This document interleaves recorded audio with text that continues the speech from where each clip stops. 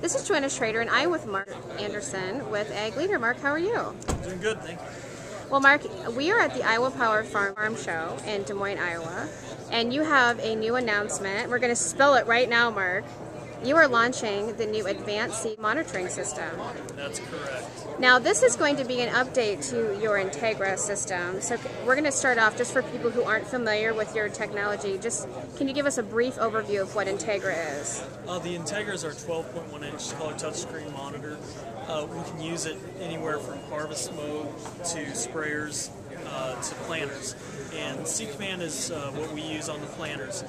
In Seed Command, we can do population monitoring, clutch control, hydraulic drives, and the advanced seed tube monitoring is for our population side. Okay, so this is the next generation of your seed control. That's right. Okay. This screen right here is what some of our current customers of Integra are probably familiar with for our population monitoring, and it shows our bar graph of our population and whether we're hitting our population at 100% or if we're above or below. And with the advanced seed tube monitoring, we can press this new button. This will be available in our February release. It's something that can be downloaded off the internet at no charge. You just upgrade the monitor, so you'll get this button here. And in advanced seed tube monitoring, we see things like our singulation, which we have on row by row. We have a population up on top for row 9 right now. Spacing quality, seed spacing. As I said, the singulation, skips and doubles.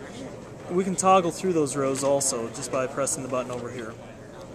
If we look down here at the bottom, each one of these rows is 1 through 12 for a 12-row planter, and we have an error across all the rows for some reason that popped up. That's what that red indicates.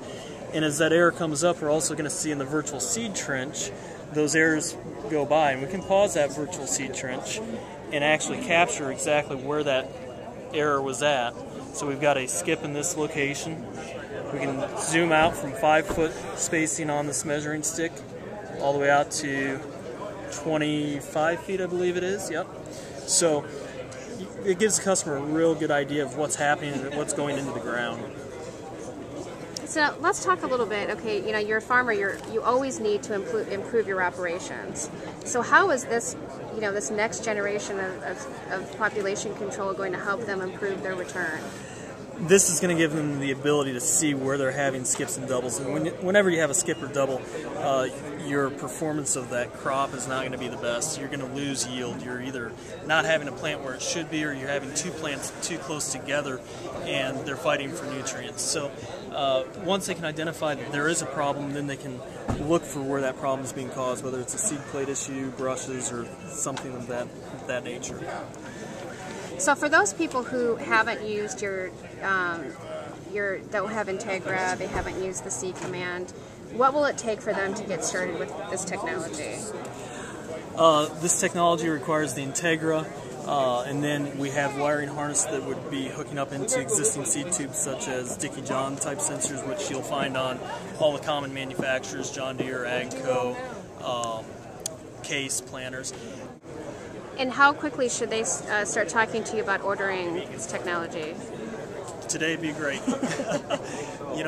The sooner the better, because as soon as spring rolls around, orders go through the roof, and we need to be able to get that manufactured for the customer. Okay. So the sooner the better, so we can get it out there and get it installed for the customer.